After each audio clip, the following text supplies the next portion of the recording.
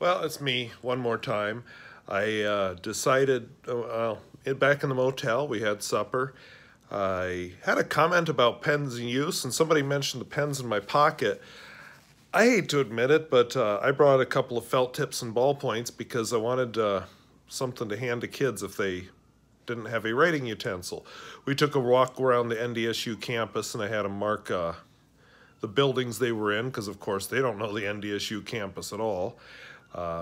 I know it marginally better. I never attended classes there, but I've worked there probably about 6 weeks in total, so I've somewhat found my way around the place. And anyway, so what did I bring? Well, back 2 weeks ago when Fargo had its blizzard, of which there is almost no trace left, we saw a little bit of snow around a couple of the lakes by Jamestown, but other than that, there's no trace of the blizzard left.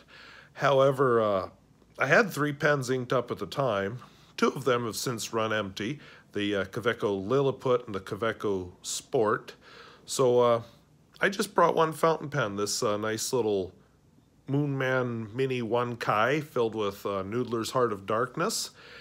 And haven't written a thing with it all day, but I'm settling down now in the motel, and I will be doing some writing, so I suppose it's just as well. Somebody mentioned, just setting my stuff down here, somebody mentioned my minimalist packing. It's one night. Yes, it did all fit in a backpack with lots of room to spare.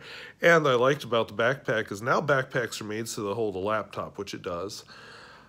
Cool thing with the bus, which I hadn't really thought about till now, but it has USB ports in it and even outlets at each seat, one outlet at each seat. So I guess I could be using my computer, not online or anything because it doesn't do that, but I could be using my computer for computing type stuff. I have been using it for, I did briefly on the trip use this phone as a, what was it called, a hotspot, and used it to sync some stuff on Evernote because I cleaned up some of my formatting, because I'll just tell you, this upcoming organizational thing that I want to do this summer as series, one of the tools I use a lot is Evernote. And in years past, I always carried everything in a binder, which made my luggage bigger. But this year it's all on this phone that I'm recording this on. And Evernote was pretty awesome because I've got rosters for every planned stop, and we only got about 5 minutes behind. But every planned stop, I have a roster so I can check off the kids, because one of my nightmares is we forget a kid. Although, as the bus driver pointed out, nowadays they all have phones and could call. But when I started teaching, that was not the case. You forget a kid, and get 20 miles down the road, and you're like, oh shoot. So probably stronger words than that. So not that I want to forget a kid anyway, but it's not the disaster it would have been back then.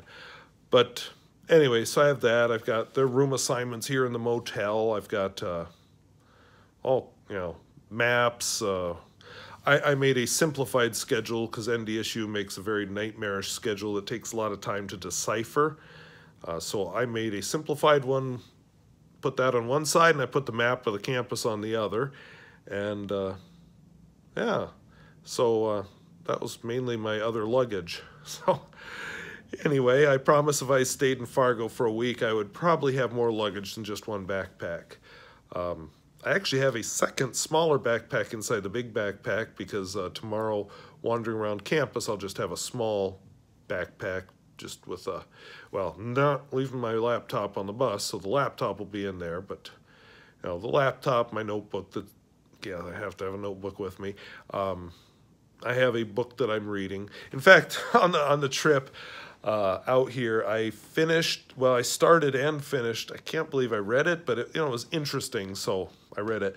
Dan Locke's FU Money, which I've been watching a couple of his videos. I'm no entrepreneur, but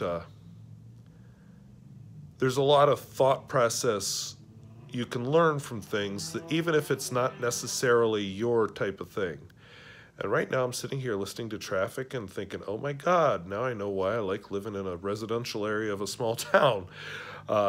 I know the rest of Fargo wouldn't be this loud. We're actually on a major highway, which is why the motel was so cheap. But it's a nice motel, though. But anyway, I lost my train of thought there. See, noise does that. Oh, yeah, I was reading Dan Locke's FU Money, which, yes, FU stands for what you think it does. And if you've ever watched him talk or read any of his writing, yeah, he peppers it with those words. So, don't read him if you're offended by language. And now I'm reading Cal Newport's, something about high school students. I got to get it out here because I forgot the title. Yeah, this isn't like when I'm doing the videos at home. There we go. How to be a high school superstar, because I teach high school students. And one of the things I like is that whole idea of specializing it, and not overloading yourself with AP courses and all these activities just to pad your college resume. Relax, specialize in some fun things. Get in a couple things with your friends because you're a high school kid and you got to have fun with your friends.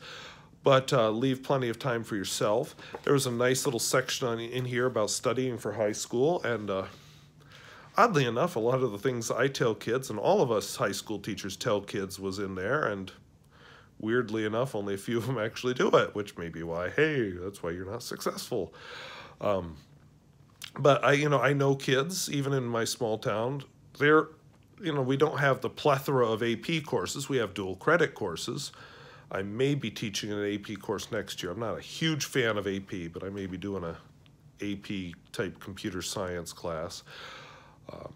But anyway, so we've got those kids who would take all those extra classes, but it's hard to really overload yourself at our school with AP-type classes. You can take a lot of the advanced classes, of course. But he was suggesting cut back to what you're really interested in. Follow those passions. Leave time for yourself to develop as yourself. And that's one of the problems I have with a lot of things, is they just don't leave themselves time to be themselves.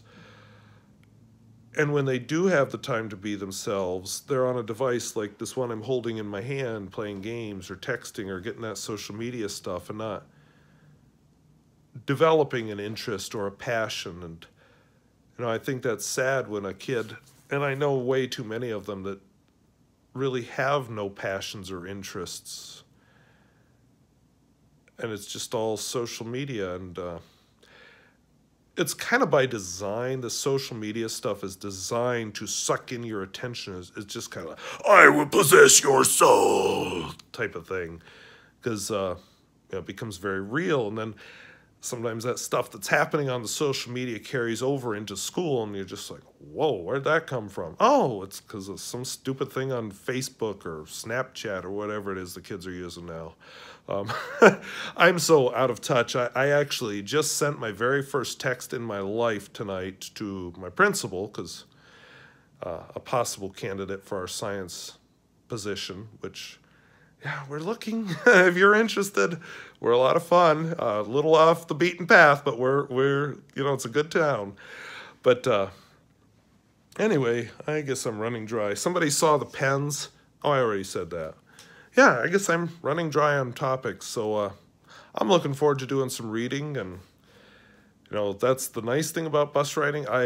6 hours sitting is not my thing, because I am a walker. I have a job where I'm on my feet most of the time, and I was walking like an old man. I was so stiff. But so we got a good tour of the campus. The weather was nice today. It's supposed to be not nearly as nice tomorrow. Fargo and other spots will be along the edges of the blizzard, and if the blizzard decides to move north, we'll be in trouble. Maybe staying an extra night here. I'll be wishing I'd packed some extra clothes instead of being so minimalist, but whatever. But yeah, that's tomorrow. So what I'll do tomorrow is kind of the same thing. I'll just do a couple of random uploads during the day from around campus. I wish I could show you flying events. I have some neat footage of that, so maybe I'll put together some of my footage from previous years and make a video out of it at some point. Where I showed the flying events, but they're not doing the flying events this year because the facility where they always do that is, I don't know, down for repairs or something.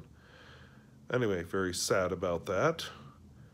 And this postponement thing means a lot of the facilities we usually expect are not available. So, yeah, me and the coaches I've talked to are all walking into this tomorrow blind, which is, if you know me, that's not how I go.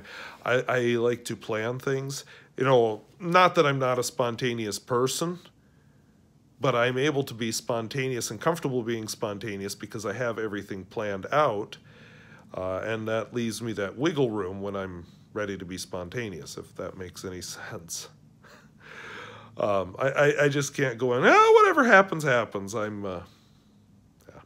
So anyway, I want to thank you for watching. And if you've been mystified by this today, if you're a new visitor, I'm sorry. This isn't normally what I do, but I just thought I'd do something different this week. Normally I do fountain pens, and I am working on branding the channel a little bit. You know, I'm thinking the whole pens, I'll do more on this later, but this whole Pens in Use series that I've been doing, which has been my most successful show on this channel, I'm thinking that's a good theme for the whole channel. You know, then I can review pens, I can review paper, I can talk about writing type topics, I can talk about research type topics, and it all kind of falls under that Pens in Use umbrella. So still working through that on, well, not on my Baron Fig desk pad, because that didn't come with me, but, you know, there's some scratch paper here in the motel room that I might use up, so we'll see. But anyway, I want to thank you for watching. We'll see you later. Bye-bye.